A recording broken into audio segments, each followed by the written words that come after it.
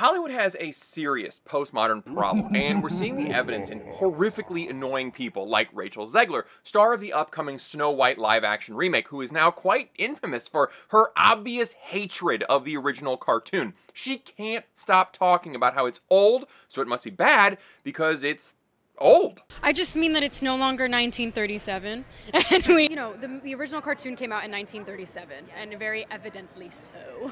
The cartoon was made 85 years ago, and therefore it's extremely dated. Everyone on YouTube, including me, is excited for the actor strike to be over so she can open her insufferable mouth some more. She's definitely not a glitch for more views. No exploits here. We'll get to Rachel and her disdain for all things aged, but she isn't the only symptom of Hollywood's postmodern problem. Everywhere in film and television, we are seeing a breakdown of morality, not just behind the scenes anymore, but on screen, with the villainless movie or misunderstood sympathetic villain becoming boringly overdone at this point, but the writers in LA still think it's clever. How's that working out for you? What? Being clever?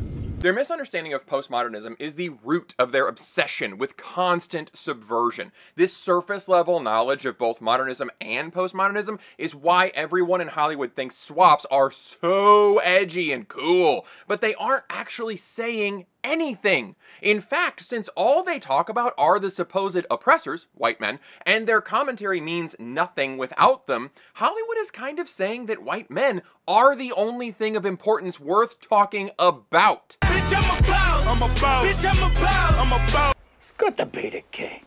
But I'm getting ahead of myself. We should start at the very beginning, which I am reliably informed is a very good place to start. How did we get here? What led Hollywood to this wretched place that is now turning audiences off and losing them hundreds of millions of dollars? To answer that question, we're gonna have to go back a bit and talk about where postmodernism started in order to see how these original ideas got so warped. Sometimes postmodernists reject the idea of absolute truth, but it's absolutely true that hitting the like button helps the channel. Seriously, this is the move?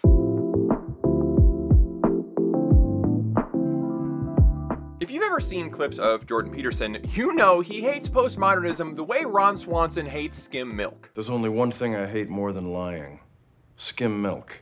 Which is water that's lying about being milk. It's unfortunate that Peterson doesn't make a distinction between the new basic version of postmodernism that is pervading our entire culture and the roots of the philosophy, because those roots are actually quite interesting, even if you disagree with them, and the study of them is very instructive for anyone who wants to do philosophy.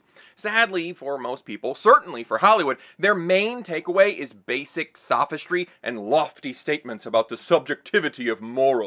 What makes discussing postmodernism so difficult is that it not only lacks a concise definition, but the term can refer to multiple disciplines, and you might agree with something like postmodern architecture while disagreeing with postmodern philosophy or science. One of the things that bothers me about the subject is that since the topic is so wide and kind of vague, most attacks on postmodernism are just deflected as, well, you don't really understand it.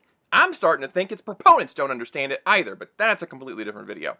For today, I'm gonna keep things simple, which is fine for our purposes here because Hollywood has a very simplistic understanding of postmodernism, and they took the worst and most basic lessons from it, and that is today's point. Even though it's branched out, all postmodernism shares something. At their core, the movements are all a response, a rebellion even, to modernism. So to understand postmodernism, you also have to understand modernism. I know, I'm gonna make it quick so we can get back to Hollywood and how they're mucking all this up. You're such fucking dopes.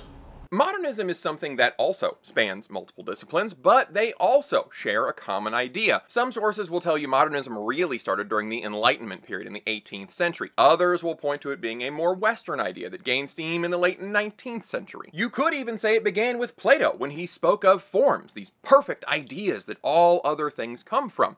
Whatever the time period, modernism sought to find the best of things, the pinnacle of each area. They had different paths, but modernists shared the idea that they could discover the very best of a thing, especially if they applied reason. In their own way, modernists were a bit of a rebellion against pre-modernism, which many felt was too stuck in one traditional conservative way of doing things. Here, this brilliant thumbnail sums it up perfectly. This thumbnail is art. This is great. I wish I could do this. It's beautiful.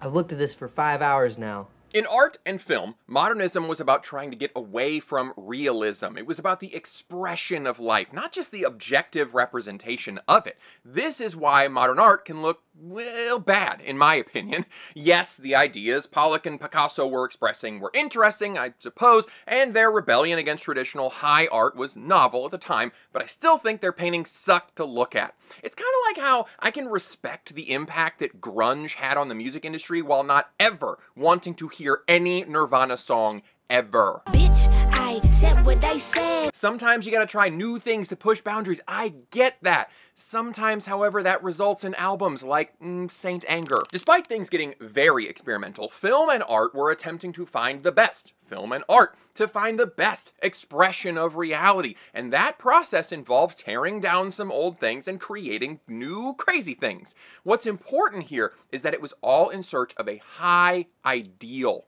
Hollywood was kind of born out of this idea, and film was an excellent new form of expression that allowed for incredible creativity. Some of that new creativity evolved into animation, like that dusty old garbage, Snow White, which is so dated and horrible, and, Rachel, how would you describe it? Weird. Rather than showing reality as it is, like paintings did, film was interested in expressing ideas, stories. Film also broke new barriers, like temporal continuity. The Great Train Robbery is not the first film to tell a whole narrative, as some claim it is, but it is the first one to cut from one time to another and trust the audience would understand the time passage. Now, that seems pretty obvious now, but in 1903, it blew people's freaking minds. Still widely considered the greatest American film in history, Citizen Kane not only pushed technical boundaries, but attempted to express an idea about material success and true happiness, and asked the audience to take that idea home and mull it over. You know, if you're a real intellectual like me, you'll also have seen Citizen Max, the Tiny Toons version. It's excellent, thought-provoking, and loony. We're tiny, we're toony, we're all a little loony. If you recognize that tune, you're gonna need some ibuprofen for your lower back. The important thing to remember is that filmmakers were trying to make the best film. That is modernism. Today, films are just media content. Oh, I just started the second season of media content. No spoilers. They express nothing, and partly that stems from the postmodern belief that there is no such thing as a best film. A movie doesn't have to express a grand narrative about life because no such narrative exists. If you're wondering why contemporary cinema doesn't stir you, it's because it isn't even trying to. The writers often don't even think there is a universal reality or ideal that we can all aspire to. Often, the best kinds of things for modernists were the simplest, or at least the simplest things stripped away the unnecessary so progress could be made. In the art world, you got people like Mondrian trying to reduce things down to the most basic elemental shapes to represent a thing or idea. In architecture, you got simple shapes and efficient materials. As I said, I'm not a fan of these art styles, and modernist architecture did birth the projects like Pruitt-Igoe, Cabrini Green, which are universally considered failures. The point, though, is that modernism was trying to achieve the best in humanity by trying new things and stripping away the superfluous, which is a great idea, but it doesn't and can't always work. And that was one of the points early postmodernists were making. Yeah, well, you know, that's just like your opinion, man. Modernist philosophy and science worked in much the same way, trying to use reason and logic to cut through all the crap and discover the best, the ultimate truth. The best against the best. To see who's the best. Test. You know, it's interesting to note that modernism is generally attributed to the West in the late 19th century, which uncoincidentally coincides nicely with the Industrial Revolution when we were discarding tradition in favor of progress. It is also not surprising that the Second World War and Western culture after it ended coincide with the rise of postmodernism. Historical periods and their epistemes have a lot to do with our philosophies and art and everything.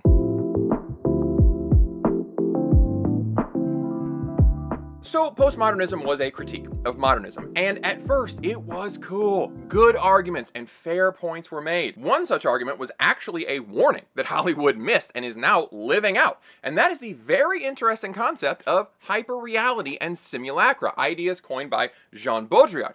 Only 50 years after he published the ideas, we can see them playing out in the movies and TV that we see. If you're wondering why movies and TV have been feeling the same for some time, it's due to the hyper-reality in which we live and our writers live. Most of the people that write the shows and movies you watch live in LA, in a bubble, and most are active on social media, especially Twitter, whose algorithm keeps them all clumped together. Apparently they dragged me on Twitter. I don't give a fuck because Twitter's not a real place. The issue we've been seeing for a while is that these writers haven't experienced much reality, only simulations of reality, mostly other movies and shows. This was a big postmodern idea that art, theater, philosophy, etc. could not actually express reality and were merely a simulation of it. Baudrillard noted that as technology progressed, new simulations would be produced that were working off of old simulations. Those of you my age or older may recall when people would describe themselves as one of the characters on Friends. I'm a bit of a Ross myself. I was in my bedroom playing with my dinosaurs. Playing and learning. Friends was a simulation of life in New York, and it's been beaten to death now that it was a rather stretched representation. The apartment has been noted to cost an astronomical amount, and no one's salaries in the show were going to cover that. But it was entertaining, and liberties were taken, nothing wrong there. I'll allow it. The issue is that our current generation of writers grew up absorbing these simulacra, and Baudrillard argued that at a certain point our brains would not be able to tell the difference and would substitute the simulacra for reality. At that point, we would have new simulations that were themselves representations of the previous ones, and so on. That's when the media enters a state of hyper-reality, where we are several steps removed from reality, our actions and media existing as representations of representations of representations. Dream within a dream. Huh. I'm impressed. Worse yet, that hyper-reality bleeds backward into life. Right now, you're probably thinking about people who are infected by social media, modeling their lives on fake Insta lives, and that is true, but in Hollywood, we're seeing hyper-real prejudices or victimhoods inform new media. That brings us back to Ms. Zegler's Snow White, Ms. Watson's Belle, and other Disney princesses who are being updated because the current state of our simulations are based on simulated ideas about a systemic patriarchy that has been secretly controlling the world for millennia.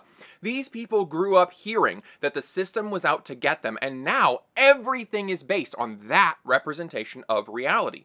Since these actors and writers are chronically online, their reality has become one where the system is always out to get them, and they see boogeymen everywhere.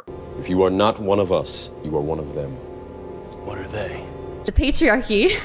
It shouldn't be surprising then that they seek to rebel against this fabricated reality with these new projects to fix our past cinematic sins. Emma Watson wanted to bring us a more empowered Belle, even though Belle is clearly the hero of the story and is already a symbol of a modern woman thinking for herself, changing minds, and the villain is the classic brutish male wanting to fill her up with children and have her cook his game and clean his house. How exactly was this patriarchal propaganda?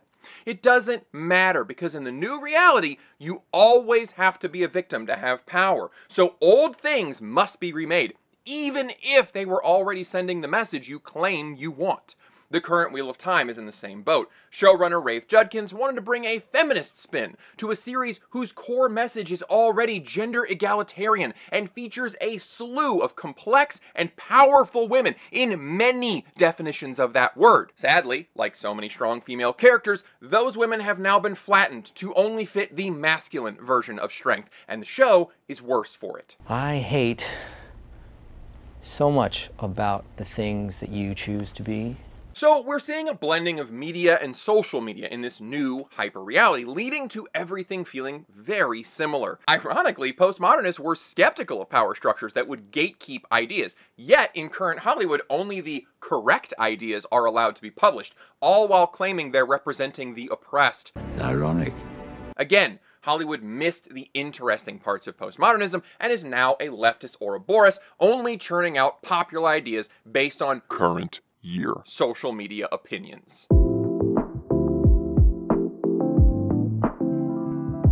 Postmodern disciplines, especially art and now film, are all about challenging preconceived notions and narratives, and they often appear clever the first time or two, and then aren't interesting or saying much. This is because they usually weren't saying much to begin with. They were just very different and probably involved a hefty amount of sensationalism. Again, this is not to say that postmodernism is all about spectacle and has no point, though I will say you can find a fair amount of that in it. The point here is that Hollywood took the easiest parts, the mechanics of subversion and satire, and made them the entire point. Turning something upside down and having spectacle is only useful if it leads to another idea. Great! You have the audience's attention with your subversion or whatever. Now, what are you going to say? What new ideas will we take from this new inverted perspective? There are almost never new ideas, just the headlines and internet points generated from being unique, as though that is the goal in itself. What, you want a cookie? You can see the shallow value of these things because they can never be replicated once the novelty wears off, since novelty is the only value they ever had. The Blair Witch Project was a perfect example of this. One of the earliest examples of internet virality, Blair Witch took the nation by storm. They had an excellent marketing campaign and convinced a good majority of the audience that the whole thing was real, and they made all the money, you guys. Various claims put the budget between $60,000 and $200,000, and the movie would go on globally to make $250 million.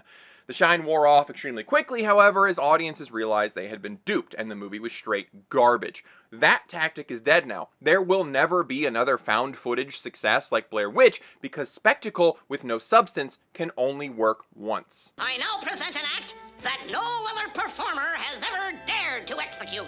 Borat was a big hit in the first movie, and people want to pretend that it was culturally significant, but the second swing was a dud that came and went straight to streaming. Great success. This year's Velma is another example of pure subversion. A pizza cutter, all edge, no point. Look, everyone is not white except Fred, who's an idiot with a tiny penis. Daphne deals drugs and her moms are lesbians. There's nudity in a formerly children's product. Ooh, isn't all of this cool? Once again, Mindy Kaling is another Hollywood writer who thinks the act of subversion is the entire point, and it's enormously interesting, but forgot to say anything else. Also, once again, the subversion in question was subverting the hyper-reality of social media, where men are struggling with the burden of being handed even more power, as she put it in the show's opening screed. You gotta be careful, watching too much of that show can cause health problems. So, one day you suddenly notice bleeding from the ear. I keep saying these folks are subverting a fake hyper-reality, and honestly, that's too fancy. We used to just call this a straw man and shun it for the intellectual trash that it is. Hollywood, of course, learned these lessons from the postmodernists themselves, who weren't just making different art, that's what filthy modernists do, they were questioning what the definition of art even was. Easy. Boom, a sad desk. Boom, sad wall. It's art. Anything is anything. This is where the idea of performance art comes in. One of the worst examples of this stupidity was the Seedbed performance piece by Vito Acconci. First performed in 1972, the artist set up a gallery that was empty except for a sloping ramp. He lay under the ramp for hours with a microphone in one hand and his microphone in the other, and he would describe his fantasies about the people above him while playing with himself. That's it. That's the whole performance. The Met describes it as a seminal work, I see what they did there, that transformed the physical space of the gallery through minimal intervention to create an intimate connection between artist and audience, even as they remained invisible to one another. Or it was a pervert broadcasting his fantasies to people before internet forums were a thing. Yeah, I've heard it both ways. Once the salacious spectacle is gone, there really isn't anything else of value here. But the postmodernists were trying to redefine art as not something you just do and display, but as an interaction between artist and audience. That can be a cool idea, but sadly the results are mostly dumb masquerading as deep. One recent example of a piece trying to transcend the screen was Jessica Gow's She-Hulk. She thought she was being extraordinarily clever when she made the main villain of the show the internet. Specifically, its trolls. Guys, it was so brilliant. She purposely wrote a bad show so people would complain online, but then predicted those complaints in the next week's episode. She was trolling the trolls. Isn't that so cool and smart and interesting? Everybody's so creative. She made the show bad, but then broke the fourth wall and had the character go into the writer's room to call the show bad and interact with the audience. Being meta is so smart and original. Another pretty famous postmodernist art performance was called The Couple in the Cage, where Coco Fusco and Guillermo Gomez Peña pretended to be undiscovered Amerindians and were presented in a cage for onlookers to gawk at. Several of the performances were filmed, and the audience reaction was actually the performance. Whoa! I did not see that coming. Twist ending. Oh, it's so neat and deep. Look, here's a picture of Gomez Peña. He's wearing eyeliner or eyeshadow and looking at you through a speculum.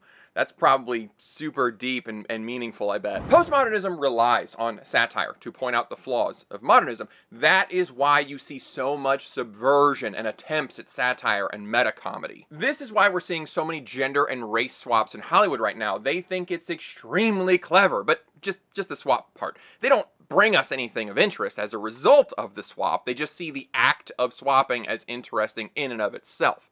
Oh look, Galadriel is now a badass tough fighter, full of piss and vinegar with a sword that's broken from killing so many orcs. Okay, cool, you've subverted the previous narrative about the wise Queen Galadriel from the Lord of the Rings movies. Now what will you do with it? It turned out they did nothing with it. It was just so neat that she was different. That's all that mattered. You are not serious people. Disney thought recasting Ariel with Halle Bailey was incredibly neat. Even Bailey herself said this new Little Mermaid was a different take. In the end, we got a boring, drab movie that is an hour longer than the original with nothing to show for it. But we got representation! We did a thing! We subverted the old! We had the spectacle of racial casting! But what did we do with that new perspective? Nothing. Because the subversion of the old is so interesting, why go further? After it was time to retire Steve Rogers, Marvel thought they were being intensely clever by promoting Sam Wilson to Blacked in America. Did this new version bring a new perspective? Did we learn anything about black culture? Oh no, my daddy told me it's Black Falcon. Nope, we had the spectacle of race casting and little more. We rehashed the tired hyper-reality that black people only have one defining quality, and that is the struggle. None of our characters learned anything of value. There is no point to this show other than subversion, spectacle, and signaling the writer's amazing virtues. Oh, everybody look at me. I'm the greatest, it's plain to see. The folks in Hollywood think they are being edgy and rebelling against the previous ideas and narratives, but everything coming from LA is just empty exhibition.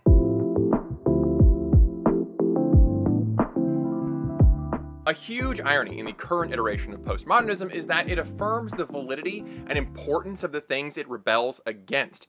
Postmodernism can be an interesting thing to study if you want to learn how to ask questions from different perspectives and question established ideas.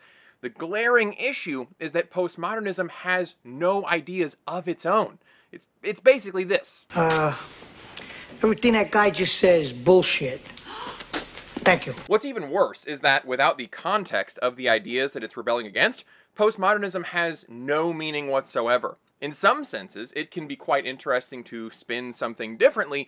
In most cases, it's lazy. The fearless girl statue being placed in front of the Wall Street Bull in 2017 is a great example. The statue is nice, but it only gains meaning when in front of the bull. Apart from its placement and it being set up the day before International Women's Day, the statue has no meaning. If you saw it in a different place or time, you'd probably assume it was a memorial to a dead girl who likely bravely fought cancer but lost or something. So it's the bull that actually has meaning. Anything that is purely in reaction to it inherently has less meaning unless it somehow actively adds it, which the fearless girl did not. Hilariously, women were conned, as this was not a tribute to brave women everywhere, it was a marketing tactic to sell a new index fund, which, granted, was a fund investing in gender-diverse companies, but a stock fund all the same. The fearless girl facing down the Wall Street bull was paid for by a Wall Street firm. We have been hoodwinked, bamboozled, led astray, run amok, and flat out deceived. This is the same with Hollywood's obsession with straight white men and rich people. Everything is in reaction to them. Everything in Hollywood only makes sense in the context of a world of straight white men. So we can draw a partial conclusion that straight white men are the important ones, not the responses. We are currently swimming in an ocean of strong female characters because Hollywood wants to challenge the narratives of females being feminine. How do they make a female character strong? Make her as masculine as possible, obviously. See, they aren't adding depth to femininity or bringing an interesting view of gender dynamics. They just don't like the old world view and want to challenge it. Challenge the notion that men have to be the ones in charge and saving everyone. Except the way they have gone about that is by writing shows and movies where men are in charge and saving everyone, but they just cast a woman to read the lines. In their rebellion against toxic masculinity, they only affirmed it and made it the central talking point. I am inevitable. The same goes for race swaps. Why is it so great that Captain America and Ariel are black now? Because they were white before? Framing the argument in this way, which Hollywood constantly does, only tells us that the white roles and positions are the desirable ones. By trying to rebel against this imaginary idea that white people are in charge of everything, Hollywood is only affirming their position of importance and tying it to their race. Finding a role that is popular and has been held by a white person and then casting a different race says nothing about that other race. It only says something about the white character. Hollywood puts rich white men on a pedestal and then tries to compete with them. This just makes rich white men the gold standard and assigns importance to them. Then they heap more importance on them by making their new and rebelling characters just like them. It's good to be the king. So much of Hollywood is parody or subversion because they don't know how to make original ideas, only react to and tear down previous ones. They also don't know how to portray real life and emotions, only reference other people's portrayals. If we actually wanted to put forward ideas about the value of women, black people, and other races, we would tell original stories about their lives and show their strengths, but we don't see that. We only see the strength of white men and compare everything to that. Look at me now. Oh, look at me now. Yeah. The trans movement is definitely postmodern. It seeks to break down the grand narrative and objective truth of binary sex. Everything is relative, a gradient. We can never know what is what, blah, blah, blah, blah. Everything about trans and gender stuff is based in our traditional understanding of gender roles. The ideas of masculinity and femininity encompass most of human behavior, so there isn't a third option. The idea of non-binary doesn't exist, and it is only defined by what it is not, yet has no idea of what it is. For the trans, how does one know if they are a woman instead of a man? Well, they do female things. What are female things if female is just a social construct? It's a self-defeating argument, and it only affirms that there are two genders and general traits can be applied to both. Again, the spectacle of "I'm not like the other genders" is the novelty driving this whole movement. It has no ideas. It puts forward nothing interesting. Even the idea that we as people can mix masculine and feminine is not new or interesting, and the trans and non-binary movements can't claim they introduced those concepts. The only one that honestly says something interesting are the asexuals. It's true that they are contrasting themselves to everyone else who is sexual, but it's the only idea in the gender debates that has anything interesting to say. How much of our lives are driven by sex and romance, and what would life look like apart from those things? In a way, it's a bit of a modernist idea. Is sex superfluous? And if we stripped it away, would we make more progress? That would make for some interesting discussion.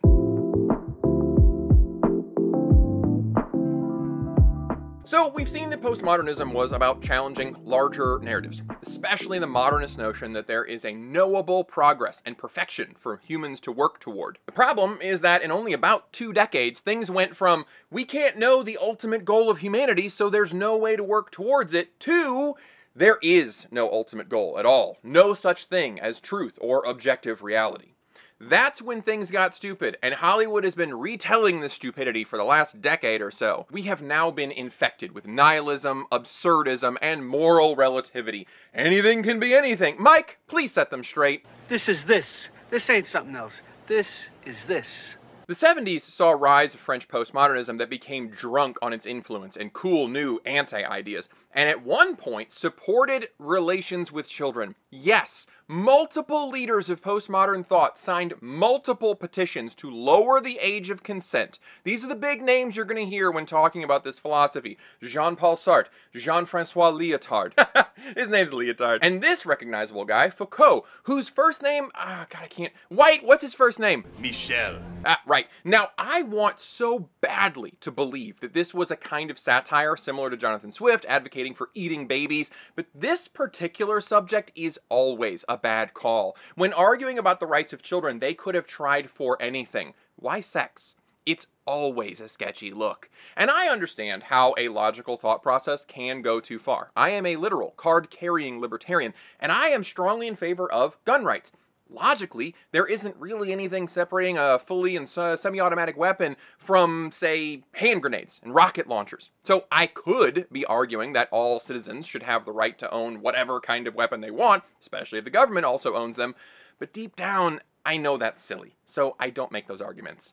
Again, if the postmodernists were trying to make some point about the legal age for other activities, there were so many other ways to illustrate that, other than kids. When we libertarians are being goofy and trying to make a point about government overreach, we're calling seatbelt laws tyranny. We don't involve children. It's troubling that this generation of postmodernists signed those petitions. Of course, Hollywood took the worst possible interpretation of this idea again, and we have things like Cuties on Netflix. How did this show get past the pitch meeting? How?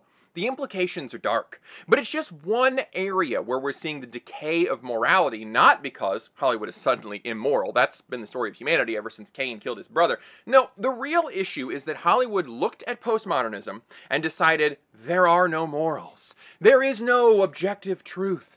Everything is subjective and relative, and that includes ideas like truth and virtue. I know we live in a world where anything can mean anything, and nobody even cares about etymology. And this leads to the cool, new, interesting idea that villains aren't really villains. What if villainy were all about perspective?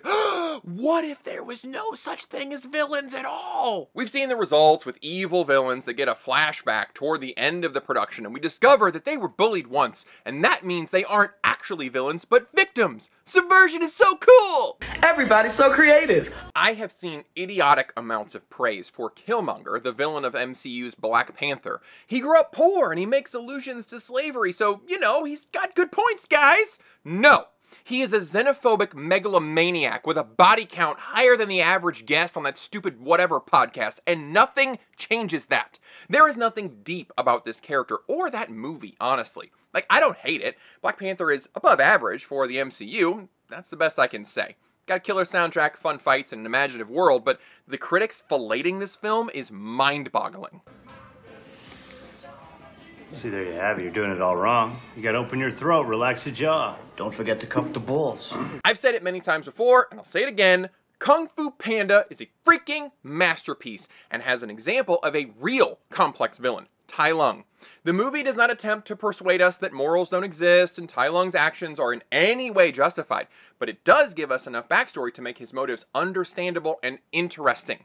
There is a difference between an understandable villain and a shallowly redeemed one. Hack writers, influenced partly by postmodernism, think showing one or two bad things happening to a villain suddenly means they aren't really the bad guy. Or they show the hero littering or jaywalking or something, and then they try to make some moral equivalency between them and the villain. You know, it's funny, this is exactly what writers used to do to show us how screwed up a villain's thought process is. They would try to justify their villainy by finding any flaw in the hero, no matter how minor, and they would say, "We're not so different, you and me." We're not so different, you and I. You and I, we're really not so very different. Methods are not different as much as you pretend. You and me, we not so different. You and I are not so different. Are we so different, you and I? Suddenly you've got writers portraying their villains this way unironically, thinking that it's smart. When they're not trying to make us sympathize with the villain, some writers are trying the villainless approach. This is coming from what I think is one of the worst offshoots of postmodernism, nihilism. Nothing matters. There is no grand order, no real morals, everything's just an accident. From this worldview, it would make sense to write a story that doesn't have a protagonist or antagonist. Why should there be such things? Who's to say what is good or bad? So these stories just kind of float along without anything to drive the action because a conflict requires some kind of antagonist. One of the more famous examples of this is Encanto, a garbage movie wrapped in a soundtrack so damned amazing you don't care if the story is any good. We don't talk about Bruno. Hey, pressure that'll tip, tip, tip till you just go bosh. Whoa. One of those was your favorite, now it's in your head, and honestly, you're welcome. There are far worse earworms in the world. But if you remove the absolute bangers, you don't have much else. The villain in the story is vaguely Abuela, maybe? Really, the antagonist is just familial expectation or something. It's very weak. But it's a result of writing teams who think this idea is interesting. It's not. And even if it were, it makes for a terrible story. Some things don't translate to screen, like Discworld, and the antagonist-less story is one of them. But if we zoom out even further, the idea of no villains is a symptom of a larger problem ushered in by postmodernism, that truth only lies in the eyes of the beholder. Everything is subjective at its core, and our perspective and perception of it changes it, sometimes literally. According to some, Sartre had this idea about the look, that we as conscious beings are actively changed when observed by another, and vice versa. Using this logic, a theater performance is different every night when different people observe it. A big trend in postmodern art and theater was to intentionally leave the meaning of a piece vague or leave it out entirely. In this way, all interpretations are valid. There's no way to know objective truth after all, and we can't even be sure other people are seeing the world the same way we do. Hell, according to this angry-looking fella, Immanuel Kant, there is a whole reality that none of us can actually grasp, and each person could theoretically be experiencing the real reality differently. So who's to say that your interpretation of a piece is not valid? To add to that validity, artists and performers began to include the audience in their pieces. This participation changed the art, they thought, making it transcend its original meaning, if it ever had one. Once again, this can be a cool idea, but has since devolved into meaninglessness. Lazy artists and writers put the effort of interpreting their work onto the audience so they don't actually have to be creative or bring good ideas. I'm tired of this, Grandpa. That's too damn bad. You keep digging. It also makes for an excellent cover when they themselves aren't sure what they want to say. The Barbie movie was a perfect example of this. It wanted to say about 5 different things, some of them conflicting, and as a result, it didn't stick the landing on any of its points. The convenient thing about the postmodern attitude is that Greta Gerwig can simply say all the points were valid for different parts of the audience depending on their perspective. Its defenders say that it's a complex and deep film. It isn't. It was just mismanaged. If you're looking for a movie with multiple messages that actually is deep, go watch Across the Spider-Verse and pay attention to Spider-Punk, Hobie. Here is a character that is purposefully complex, seeming to be smart and dumb at the same time. Is he standing up for the anti-establishment values, or is he a subtle mockery of people who do? You could argue both, making him an interesting character to discuss. Talk amongst yourselves. Discuss. Postmodernism and its current derivatives can sometimes appear clever on the surface, but the majority of it is basic skepticism, seeking only to poke some holes in things and look smart. It is true that there is no way to empirically prove the existence or truth of meta-narratives. It is true that there is no representation of reality that actually shows it for what it is. However, once you're done impressing the average high school student with these revelations, you still haven't said anything of substance. It can be easily observed that Hollywood has a leftist bent. That's not exactly mind-blowing news. Once again, however, it fits nicely with their adoption of postmodern ideas and Marxism. It's very important to note that postmodernism and Marxism are not the same thing, and they differ greatly in a couple of areas, yet they tend to make really good friends. There tend to be common worldview pairings like this. I'm a big proponent of Stoic philosophy. Shockingly, I'm also a Christian. Aside from these Stoic leanings toward polytheism, it tends to get along very well with Christianity. In the same way, postmoderns and Marxists make easy allies. It's not surprising that most of Hollywood is left-leaning or openly communist socialist, and the major voices in postmodernism are all on the left, many being in the Communist Party of their respective countries. One of postmodernism's critiques of modernism is that finding the ultimate goal seemed to favor the powerful, or the majority, whoever was in charge. Naturally, unconscious biases and the system favoring one group over others would lead to more of that group discovering what the best of things really was, and that is a valid critique. critique. For just one example, eugenics can be rightly described as a modernist idea, but in a crazy coincidence, the desirable genes were those of the existing majority. Interesting. Remember, postmodernism was skeptical or outright antagonistic toward power structures and gatekeepers because they ultimately decided what got made, what became mainstream. Their complaint was that the mainstream was often taken as truth and minority ideas were suppressed. You can see how this makes a good companion to Marx's ideas about class struggle and the dangers of the bourgeoisie. Any of this sound familiar with regard to identity politics and representation? There is a mountain of criticism for Hollywood being woke, but that term can be tricky to pin down. I prefer to call it performative diversity, as it really is just a show that gives them a feeling of morality. So much of performative diversity is about pushing forward women or people of color, which is okay to say even though colored people isn't, but whatever. We're seeing a whole slew of projects retconning history to insert races or women where there weren't any. The idea here is that white men have run everything for forever, and so the world is shaped by their preferences, their truths, which are subjective. As stated in a previous section, this hilariously cements white men's place in history as inevitable and all-powerful, since Hollywood wants to imagine themselves in the white men's place throughout history instead of imagining a completely different history or future. Often you see these alternate versions of history with women being the ones in charge and men scraping and bowing, which means they don't see an egalitarian world. They think someone must always be in the power position, and they're just mad it's not them. By fixing the sins of the past, I guess they think they'll usher in new ideas that would have been present if systemic racism and sexism hadn't been around to stifle humanity for so long. But again, they keep presenting the same ideas of the past, just washed in the color du jour. Black Cleopatra, Black Achilles, Indian Velma, female Marvel hero. Pick one. None of this is really different, it's just a different color. But of course, it's not just the white men who hold the reins of power, it's really the rich people and the capitalists. We them boys! If capitalism didn't impose its evil meritocracy, there wouldn't be a profit motive to support some ideas and suppress others. I don't know what Carl sounded. That probably wasn't it, though. For this reason, the rich guy is always the bad guy in movies and shows.